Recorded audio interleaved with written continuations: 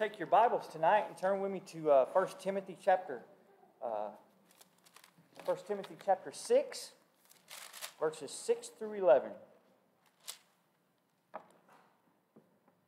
1 Timothy chapter 6, 6 through 11. When you find that in your Bible, if you'll stand as we honor the reading of the Word of God.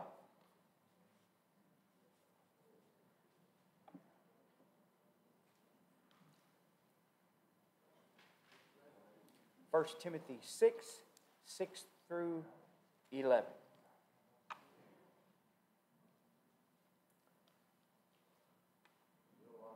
Yes, sir. Yes, sir. Starting in verse, if you have that, say amen. Amen. Starting in verse 6. But godliness with contentment is great gain. But godliness with contentment is great gain. Let's pray. Father, thank you for your word, Lord.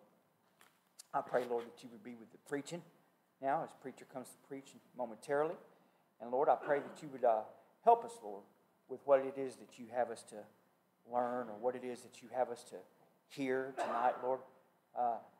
Not just somebody, but we all need what it is that you have for us tonight, Lord. Help us to empty our minds and our hearts, Lord, and of ourselves and of the cares of this world so that we can be filled with you and your Spirit. Bless the service now. In Jesus' name, amen.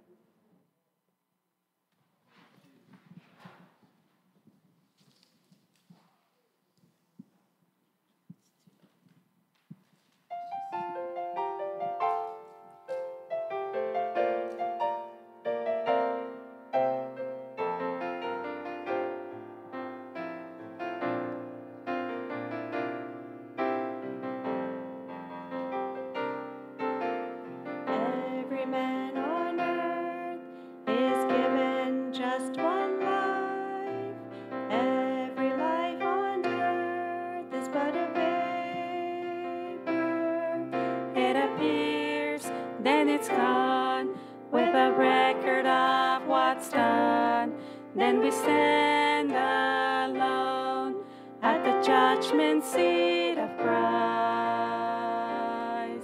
God's holy Son.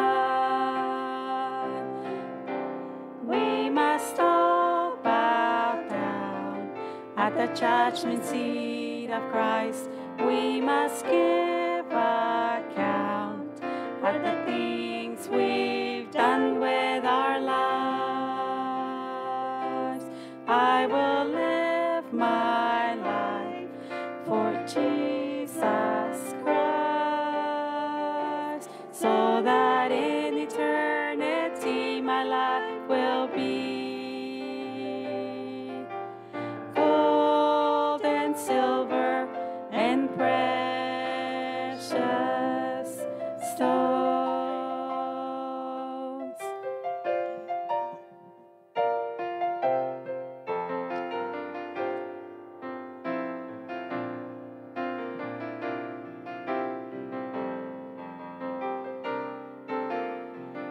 Every deed I've done and every thought I've known, every choice I made tried by fire, will it burn or remain?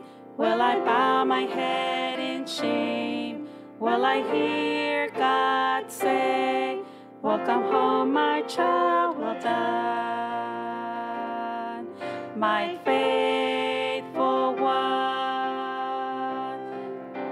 We must all bow down at the judgment seat of Christ. We must give account for the things we've done with our lives. I will live my life for Jesus Christ, so that in eternity my life will be gold and silver and precious stones.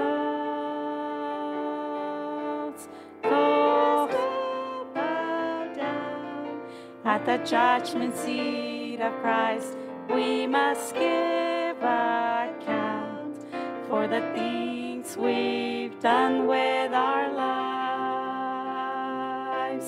I will live my life for Jesus Christ, so that in eternity my life will be gold and silver and precious stones. Silver and precious stones.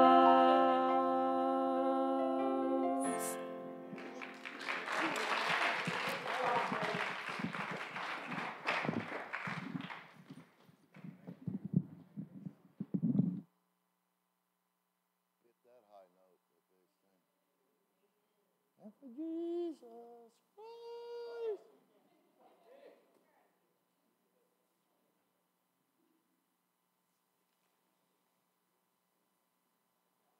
The needs of a husband. The needs of a husband. So, Jasmine, pay attention, okay? Husbands are needy people. All right, let's go home. Now, Father, they're probably the neediest people on the planet. They find themselves the head of marriages, the head of the wife, the head of a family, the head of children. Sometimes they're the boss at work. When you fall in love, you don't think of those things. At least I didn't when I fell in love with, where'd she go? Yes. I didn't think of any of that, okay, what my needs would be and all that stuff, and I needed a quiet wife and this and that. I just knew she was sure enough good looking, and I wanted to spend the rest of my days and grow old with Julie Barnes. But reality soon hits you after you're married, and husbands find themselves most of the time lacking in, most of all, character. Most men are lacking in character. I definitely was, still am. So you realize this stuff when it's too late, and you already said, I do. So I found myself lacking in character. You find yourself lacking, physical needs, spiritual needs, emotional needs. You're just a mess. And why anyone would marry a husband, I have no idea. But they do, okay? And ladies, I'll help you out a little bit.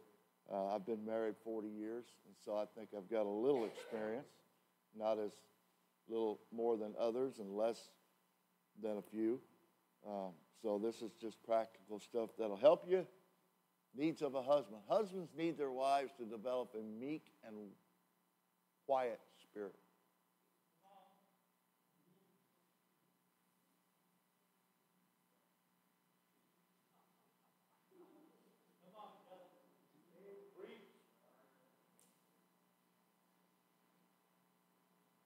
That's a huge problem in a lot of marriages. Yeah. 1 Peter 3:4 teaches that a woman, I think I give this, it's up here. But let it be the hidden man of the heart, and that which is not corruptible, even the ornament of a meek and quiet spirit, which is in the sight of God of great price. God puts a great price on a lady with a meek and quiet spirit about her. There's nothing worse than a loud, nagging woman. Roy, sit still. Just messing. We're all over Sharon tonight, aren't we? That's because we love you. But there's nothing worse than a busybody wife who's nothing but talk and doesn't do anything for God but she likes to condemn. She likes to criticize and this and that. And it's just loud to begin with. Doesn't the Bible say something about you'd rather be on your neighbor's rooftop than with a loud, boisterous woman? Okay? And so your husband needs somebody with a quiet, meek spirit. Now, take this to heart. Saying nothing sometimes says the most. And us men, we don't learn that either. Sometimes we just want to say something. You shouldn't say anything. Ladies, that's what your husband needs. Sometimes he just needs you to shut up. Amen? Shut us thou mouth. Fred, wow. Okay, we're going to be some counsel. I got to do a marriage after this, so I ain't got time. Okay? What is meekness? Boy, it's interesting. Yielding one's rights. You give up your rights. Give up your rights. God knew a woman could do that. Man's way too prideful to do that. In other words, you give up your rights. Most of the time, the wife is right, but she gives that up and lets the husband think he's right. See, you got to treat your husband like a little kid sometimes. What was that one point? Okay. Something about the child in your husband. Okay. He's a big kid sometimes. And it's up to you, ladies, wives, to realize that and just give up your right. I know you're right. Okay. But he wants to think he's right. And he's such a child and so immature, like Fred, that you need to let him do that. That's what he needs. He needs. Okay, we need that. We need that. So you may have rights and you may be right, but true meekness is the giving of you being right or your rights. Do you understand what I'm saying? Meekness is a true sign of sacrifice.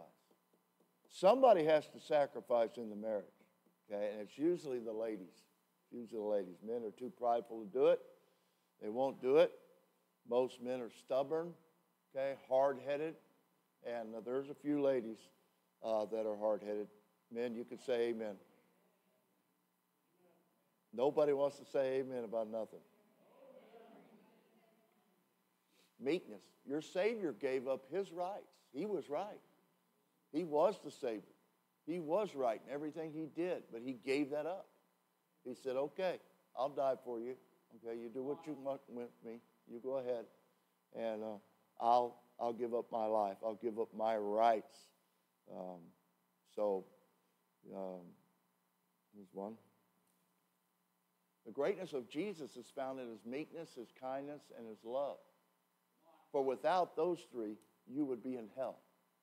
Okay? All the preachers and everybody wants to, and there's a time for that. Preach about his power and how powerful he is and what he can split the Red Sea and this. But really what made a big difference in your life was his meekness and his love for you. That's why you cried, and that's why you said, Lord, save me, because you knew he would. And you knew he was kind and meek, and he loved you. And not many people loved you, but he did.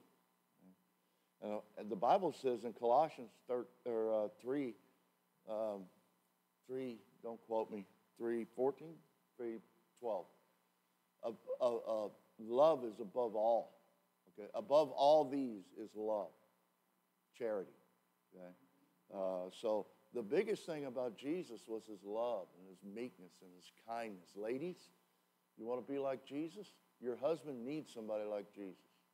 He needs somebody that he can see and come home to every day after a hard day's work, okay, and see someone and have someone be meek and mild and not boisterous and, where you been? Where you been all day? Okay, how come you're late? What's this and that? Jesus. So, pow. Okay? Women wonder why they get beat. That's why you get beat. Just kidding. Just kidding. Some women are constantly hyper, loud, boisterous. And most men, I think 99% of the men, I don't. Most men don't want that. Okay? They want a meek and mild, not somebody that's just going to lay down dead for everything. No. But someone who is loving and meek and mild and understanding. Because he didn't get none of that at work. Hello? He didn't get none of that from the boss. Okay? So our society says it's normal for a woman to be over-emotional and loud, okay, and boisterous. The Bible says just the opposite, ladies. Okay? We live in a world and on TV and Hollywood and all this stuff that puts a lady, the louder she is, and superhero woman, Wonder Woman this and Wonder Woman that. That's just not biblical. That's not the way God made it. And that's not the way your husband needs you. So the woman is supposed to be the one in the home who, if anybody is stable, the woman needs to be stable. She's that foundation. She's that wise advice. No, you don't need to buy that. We don't need to buy anything right now. You're spending way too much money. Let's just wait for a while. Hello. Hello. Yeah. As I look to Fred again. Okay. Just kidding. You're in that zone right there. Number 2. Ladies, this is what your husband is looking for. Most husbands. Colossians 3:14, and above all these things, put on charity, which is the bond of perfectness, above all. That's what we're talking about, love. Number 2, a meek woman's confidence is not in her husband, but in the security of the truths in Scripture, and knowing how faithful God is. That's where her, what did I say? Her confidence is. Yeah, that's where her confidence is, that you're following Christ. Not because of your great leadership, it's because of God's leadership. And you have the brains enough to follow his leadership, to follow the Bible and follow the Scripture. That's what she's watching. She's watching you. And not that you're perfect all the time, but you're making an attempt to follow. Oh, that's good stuff, Maynard. You ought to get that. She's watching. You might not think she's watching, okay? But she is watching you. And so the wife, look, your man needs to know that you're a godly woman also, and that she wants you to follow God. She wants you to make sure the family's in church. Okay? She wants that. You want that. Okay? The husband, you need a godly woman. You need a godly woman. And so, now, I put this up there too. This doesn't mean she doesn't trust or love her husband, but realize her husband is flesh like she is, and ultimately joy and happiness comes from trusting Jesus Christ on your whole life, not just salvation, okay, but trusting God with your money and with your expenses and all this stuff, all the decisions that you have to make as a couple. Okay, look, boy, before you say you pick a mate, you better be sure. Okay, husband, that your wife is walking with God, that your wife's number one priority is following Christ. That's what you need. That's what he's looking for. He might think, okay, at first, yeah, she's a babe, she's good looking, she's a bomb, and that's natural, okay? But that's going to wear off after about 40 years. No, I'm just kidding. That'll wear off. It won't be that excitement, okay? You're going to have to, your husband has some needs. He's going to need a stable woman, okay, to make the right decisions, because you won't, because you're a man. Men are stupid. We're ignorant. But we wear the pants, bless God. Well, most of the time. Most of the time, right? Psalm 37:7 says, fret not thyself. Okay? A fretful woman. Your husband doesn't need a fretful woman all the time. Fretting about this, fretting about that. talking about this, complaining about this, scared about that. She needs a confident woman, a confident wife. A fretful wife will attempt to manipulate her husband. Don't, you guys, you don't want somebody constantly trying to manipulate you into buying whatever she wants or going wherever she wants, doing this or whatever. He don't need a woman that's trying to manipulate him all the time. You can't be doing that. True love does not manipulate. Hello. Unless it's the NFL package. But anyway, here we go. It's just too expensive for that. Besides, you can get all the Cowboy games anyway. Doesn't matter. So meekness is steady. He needs a steady Eddie. He needs somebody that doesn't change with the winds all the time. Doesn't come up with wild ideas all the time. He needs somebody that's steady, not fretful, okay, and makes rash decisions. Does anybody have a wife like that in here? Anybody have a wife like that in here? No, I mean steady, not fretful. Steady.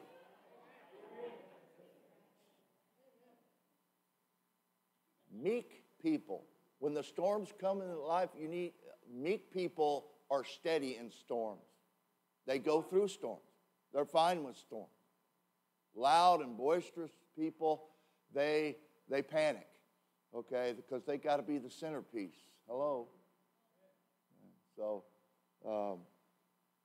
boy, your husband needs somebody who is very steady, and your husband needs somebody that knows that you're going to make the right decision, that you'll be in your place. Hello? Yeah, that's what men are looking for. Not looking for this Wonder Woman kind of wife. That's not going to happen. That's not what we're looking for. Maybe the younger man thinks that's what he's looking for, but time will tell. That's not what he's looking for. He's looking for someone who's steady, who's following Christ, and making sure you follow Christ. Not what do you call it? Nagging all the time. Oh, you should wear a tie, and you should have won this, and you should have done that, and you should teach Sunday school, and how come you don't? Oh, shut up. Don't nag. Don't nag. You ought to be thankful he's in church. Praise the Lord. Most men aren't. Okay? Rest in the Lord and wait patiently for him. Fret not thyself because of him who prospereth in the way, because of the man who bringeth wicked devices to pass. A man's looking for a wife who, when things come and bad things happen and storms come, she doesn't panic. She doesn't complain about somebody else having something and her not. Why can't you buy me this? Edgar buys Serenity that. Why can't you buy me a gun too? Okay? So, all men want women who carry 9 millimeters. Write that down. Yeah. Come unto me, all you that labor and are heavy laden, I'll give you rest. Jesus is asking your wives to come to him, not your husband. Jesus wants you wives to come to him, not your husband. Your husband, yes, but he wants you mainly to come to him, because you will do your husband no good unless you follow in Christ, unless you're reading the scriptures, unless you're a woman of prayer, unless you follow Christ. If you're not walking with God, you will do him absolutely no good. You will do him harm. And if you put on a show like you are, and you put on a show because you show up to church, you'll do him harm too. He needs the real deal. That's what we need. A meek, spiritual wife is what a husband needs, not an aggressive, loud wife. Okay? The reason a lot of wives can't trust their husbands or are constantly trying to manipulate them to get what their way or get what they want is simply because they haven't learned to trust Christ. If they can't trust Christ, they'll never trust their husband. Hello. It's not going to happen. So seek ye first the kingdom of God, and all the things, everything else will follow, be added. It will fall into place, I promise you. First things first. You married her too soon. You didn't make sure she was walking with God. You didn't make sure she was in church. Oh, she'll get saved. She'll start coming to church when we get married. Oh, what a fool. What a fool. Now you're stuck. Okay? Number 3, stuck like Chuck. A husband needs a wife who displays poise. Not poison, poise. Poise. What is poise? Not that I speak in respect of want, for I have learned in whatsoever state I am, thereof to be content. Poise is contentment. Poise is content. Is your wife content? Husband needs wives that are content, whatever state they're in, okay, to be content with what they have. She doesn't need somebody constantly wanting to be like the Joneses, to be like this, I have a nicer car. Those things are fine. They come in time, okay, and he's going to work hard for those. But he doesn't need to come home, okay. He's doing the best he can at his job, most guys are, and not making that good of money. Most guys, because businesses are there, they don't want to pay out that much money.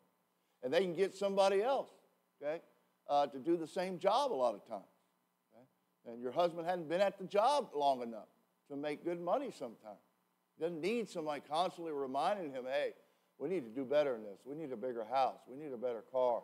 I need finer clothes, this and that. Hello. Not that anybody in here does that, but you need to show some poise. You need to show some contentment. Your husband needs to know that you're content. And being happy doesn't mean everything's perfect. It just means you look beyond happiness, okay, and you are content. You don't have to be happy all the time, like the world defines happy. Did I do that? Anyway. You don't have to have this and have that and be totally comfortable all the time. Have a brand new AC unit all the time. Hey, get by with them. Just call Mark. You can get by. All right? No, just kidding. Don't call Mark. So, Eleanor Roosevelt said this: happiness is not a goal, it is a result of a life well lived. When you get married, your goal is not to be happy. Live right, follow Christ, okay? And then happiness will come when you're content, ladies. Happiness, your marriage will be a good marriage when you're content with what God gives you. Let your husband know you're content. That's a big deal, a real big deal. Godliness with contentment is what? Great gain. Great gain.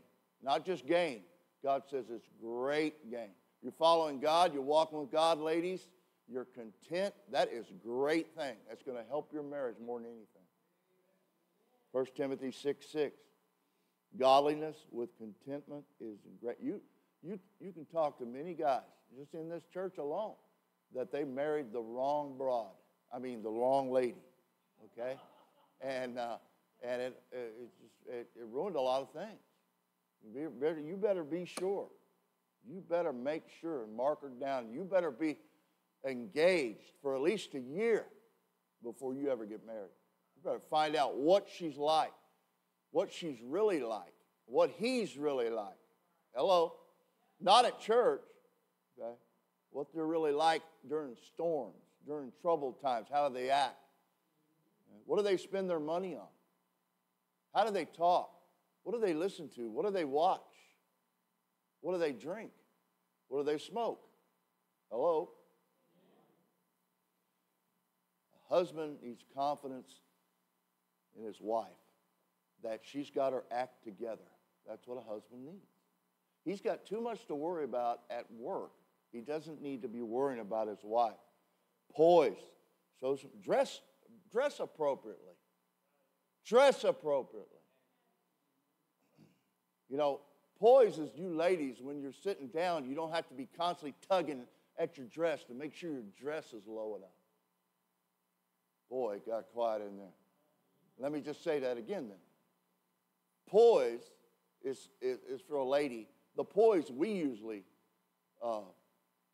think about is for instance, a lady doesn't have to worry about being modest. She wears a dress that is modest enough. She don't have to worry about tugging it down. She doesn't have to worry about the guy sitting next to her checking out her legs and this and that. Hello? A husband doesn't even be worried about that stuff. And he doesn't even be worried about you wearing a too low-cut top in public. Hello? How many times have I said hello? Okay. Yeah, well, you need to listen. Whenever I say hello, you listen. I could say don't miss this. Just hello is better. It's one word. Dress appropriately. That's a big thing. I'm glad I don't have to worry about my wife not dressing appropriately. That's a big load off my mind. I don't have to worry about that. I don't worry about the music when they were singing. I was thinking that. I don't have to worry about the music they're picking. I don't have to worry about that. I can concentrate on preaching the Word of God. I don't have to worry about the songs or who's going to sing or what they're going to act like or how they're going to sing it. I don't have to worry about it. That's taken care of. Now, we can joke all we want to and ha, ho, ho, he, this and that. But a husband needs security in that area, that he's not worried about his other guys checking out his wife. Hello? Don't miss that. Number 4. You still want to get married? No, I'm just kidding. Wives usually show more poise than husbands simply because men usually have a hard time being satisfied and content. It's the ladies usually I say that. It's the ladies that are usually, the men are spoiled. We're spoiled. We want this and want that. We want to be just like, I want to be like Tony. I want to have what Larry has. I want to have what Ray has. I want this and that. I want a nicer truck. I want a nicer car. I want a nicer house. I want this. We're never content. Trust me, I deal with it all the time. Contentment is great gain, not only with wives, but husbands too. But husbands are rarely content. Look, your husband's going to make mistakes. Yeah, he's going to make mistakes. You're not his mother, though. You're his wife. He didn't want to marry his mother. He wanted a wife. Okay? Stop being such a mother hen to him. He doesn't want that, although he sometimes needs it. He's going to make mistakes. But you married him, okay? So sort of a reflection on you. You should have checked out who you married to begin with. But it's too late now. Now you need to fix it. Now you need to correct it. Hello?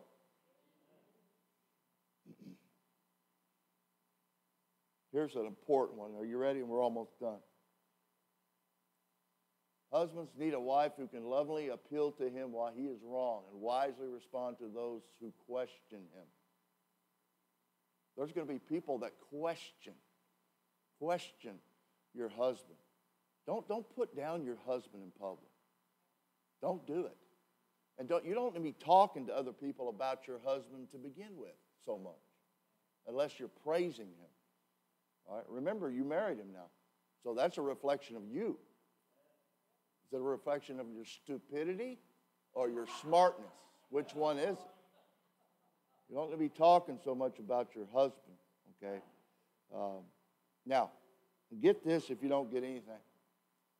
Be careful that you don't say things that will crush his spirit, like, you ruined my reputation, or our testimony is garbage now because of you, and we can't pay our bills because you lost your job, or, you blew it, and this and that. You blew it with the kids, and don't say stuff like that. The worst thing you can do with your husband is crush his spirit, because sometimes that's all you got left. When things aren't going his way, he needs a cheerleader.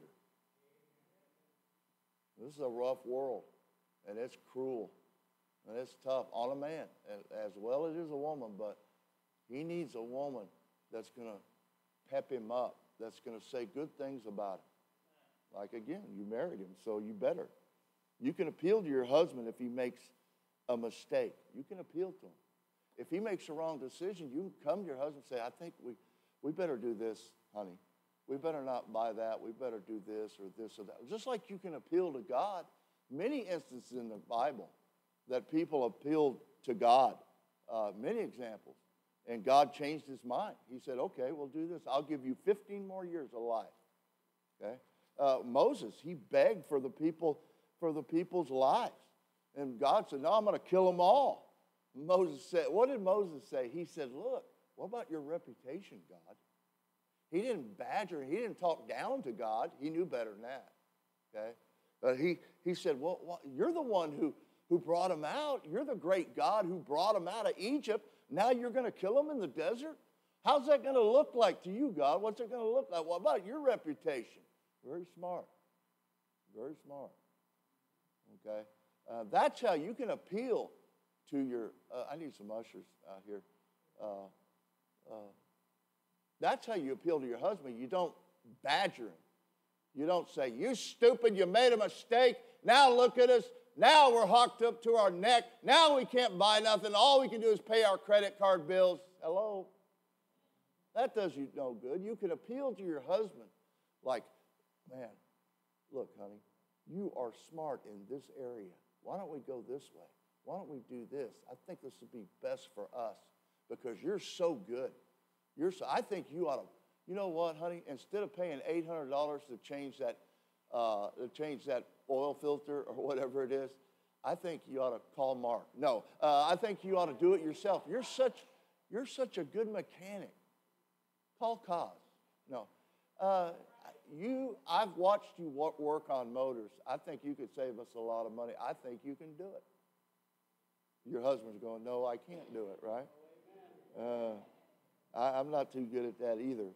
But you get my drift. You can appeal to your husband in a way that is uplifting to him, not degrading to him. That's a big thing.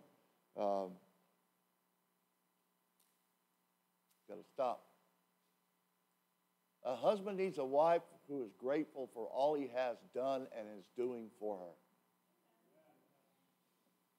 Good husbands are hard to find, just like good wives are. So if he's making an attempt to do right and he's done it right for many years, how long have you been married to him? Okay, then let him know. Hey, we're making it. We're doing good. Okay, a lot of people are divorced. A lot of people are not married this long. A lot of people don't have a house this soon. A lot of people don't have a new washer and dryer or a good vehicle to drive. A lot of people don't even have a driver's license. We're doing good. Does that make sense? That's what a husband needs. Those stories in the Bible about people appealing to God, they're not there. They're there to show us that we can how you approach God. Don't approach your husband with a nagging, complaining, you did this and you do that. That does you no good. And it definitely doesn't do him any good at all. You will crush his spirit. Okay? A husband needs a wife who's grateful. Husbands love gratitude. Can I hear an amen? Husbands, men in general, okay, they need to know they're a good husband, they're a good man. The more expectations, the less gratitude he gets. So don't put a lot of expectation. Am I making sense? I know, I've been married for 40 years. I know what I want in a wife. Hello? He wants you to be grateful for the things he's done. He needs that. Remember, he's a child. He needs the gratitude. Everybody does, really. The Bible says a happy wife is a prize for a husband. A prize. P-R-I-Z-E. An unhappy wife is a public rebuke to a husband. Is a rebuke. You want to be a prize to him.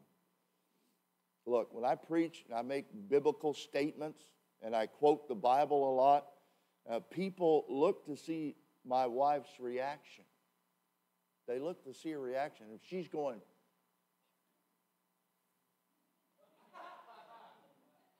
the most watched person in a church service is the pastor's wife. She's in a fishbowl. So you wives, you don't overreact to things. You have to deal with it, approach him later, not in public. Do not do it in public. Don't do it in public. You're a fool if you do.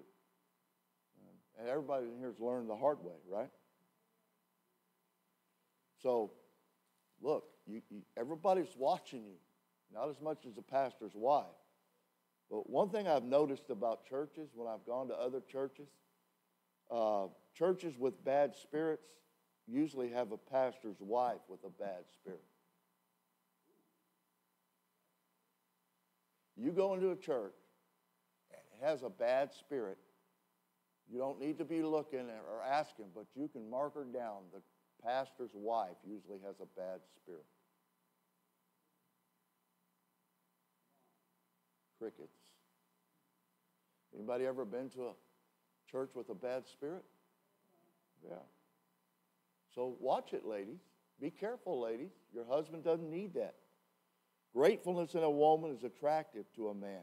Be grateful. Your husband needs his ego lifted. He needs to know he's doing something right. Your husband needs to be content with godliness. Okay? Many Christians, ladies, leave out the godliness while they're trying to be content. It doesn't work. You will never be content without being godly. You might follow what the world says contentment is, but that's not content. Having a bunch of money, that won't make you content. Hello? True contentment only comes through godliness, serving Christ, following Christ, reading your Bible, praying. Hello? And a husband needs to know his wife is respected by other people. Be careful. You better watch your testimony. Okay? Be sure you do things right. He needs to know that you're respected when he's not around. He needs to know that you're not being talked about because of something you've done. He doesn't need to worry about it. Remember, he's got enough of worries at work. He's got enough to contend with. He doesn't need to have you. He needs to be secure in you. That's what a husband needs. I've just given you some basic stuff. When God gave you a husband, he gave you to be a helpmeet to her. That's what you are. A wife was made for the husband. Hello? A wife was made for the husband. A husband was not made for the wife. A husband came first. The man came first. Get mad all you want to, okay?